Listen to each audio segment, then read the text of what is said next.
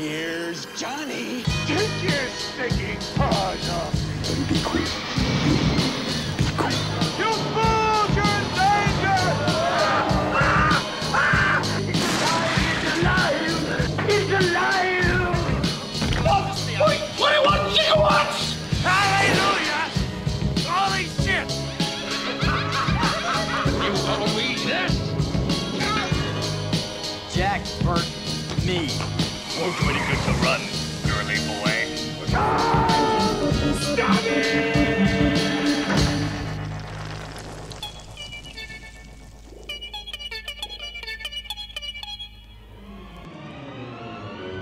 What's up, Spanish horror fans, and welcome back to the Lucid Nightmare.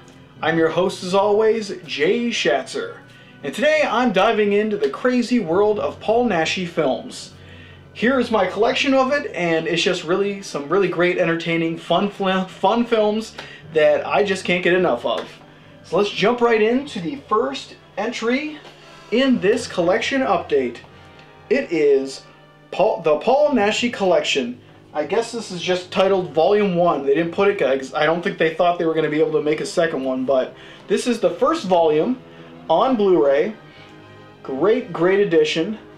It's got some winners on here. We have Horror Rises from the Tomb, Vengeance of the Zombies, Blue Eyes of the Broken Doll, Human Beasts, and Night of the Werewolf. I believe all of these films I have on DVD form in the collection, but I had to get this Blu-ray upgrade because I love these flicks, just love the style, and just great Spanish horror films in general. The Horror Rises from the Tomb is a great kind of zombie combination there, same as the Vengeance of the Zombies. Blue Eyes of the Broken Doll is more of a giallo kind of flick, maybe more of a thriller. Human Beasts, I do not remember too much about that one. I don't know if I've actually seen it, so I'll have to check that out. And Night of the Werewolf is one of his many werewolf flicks that he's done. So, great collection. Definitely have to watch these soon, because I haven't seen the actual edition yet to see how the transfers are in it, but I believe they're pretty good. It was put out by Scream Factory, so yeah, I have to check those ones out, because I love me some Paul Naschy.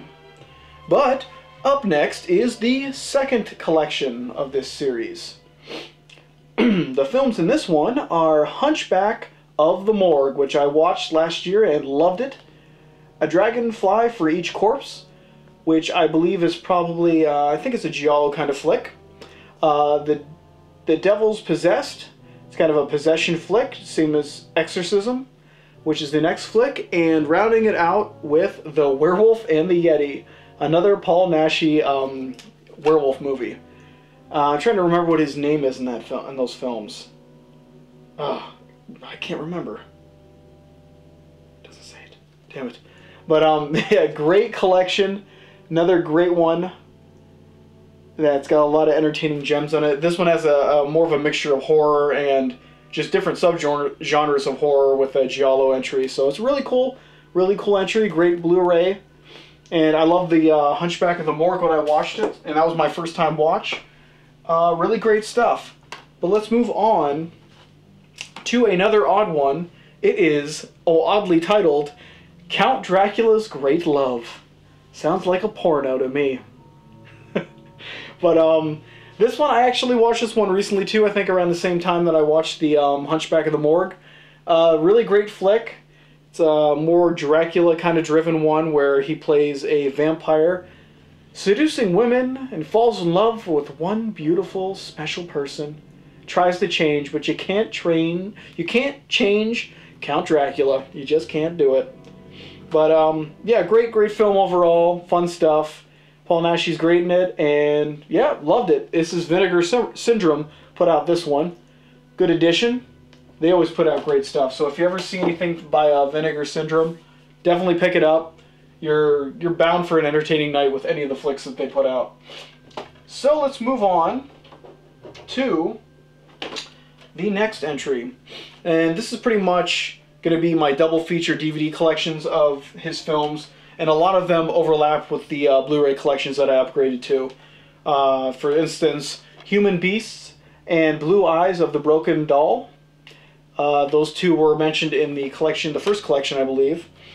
And yep, yeah, just interesting stuff. It was nice to have it on the DVD collection. Love this one, and just had to upgrade the Blu-rays to just get a little bit more high definition in these crazy weird flicks. But next up is a two film pack, same as the other one. Who put these out? Looks like Victory Films. But one of them is a Paul Naschy film, the other one is not. It's an Armando Desario film, which I reviewed on the channel. We have Horror Rises from the Tomb and The Lorelei's Grasp. Now, The Lorelei's Grasp is the Armando Desario film, and if you are interested in that flick, it's a fabulous one, great atmosphere. Got that review up on the channel, so check that one out for sure. Horror Rises from the Tomb is actually a pretty cool zombie film that I've been meaning to review that one, but haven't got around to it. Just a really great collection overall. It's the only copy of Lorelei's Grasp that I have. And yeah, I need to upgrade that one for sure, because that's one of my favorites. Great cast in that one, just overall story's pretty cool. But next up is another double feature, same as the last. One's in Paul Naschy film, the other one is Armando Desario. I guess they just paired them up because they were Spanish filmmakers, and they just kind of thought, hey, put them together, what the hell. But that is The Night of the Sorcerers and Exorcism. So Exorcism is the Paul Naschy film, and The Night of the Sorcerers is the Armando Desario directed film.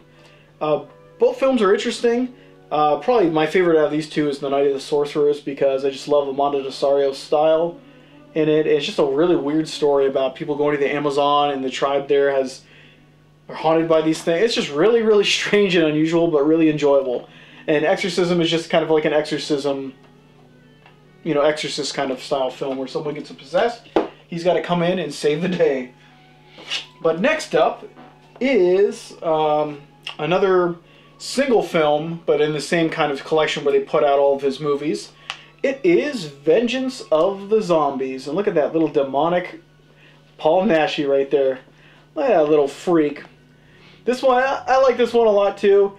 It's got a lot of weird elements in it, a lot of occult imagery. I believe the zombies show up near the end too. It's a really interesting film. Really cool, really lush in places, so it's got a lot of Italian style to it, even though it's a Spanish film. It's really cool. Yeah, definitely check this one out. I'm going to revisit this one and just do a review for it, because it's really one of those oddities that more people need to see.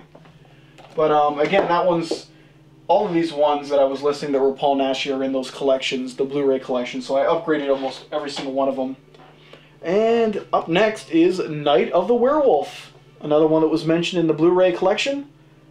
And just a really cool werewolf. I believe this is a werewolves versus vampires or something in it. There's just a whole bunch of crazy shit going on in this. I think this is the one.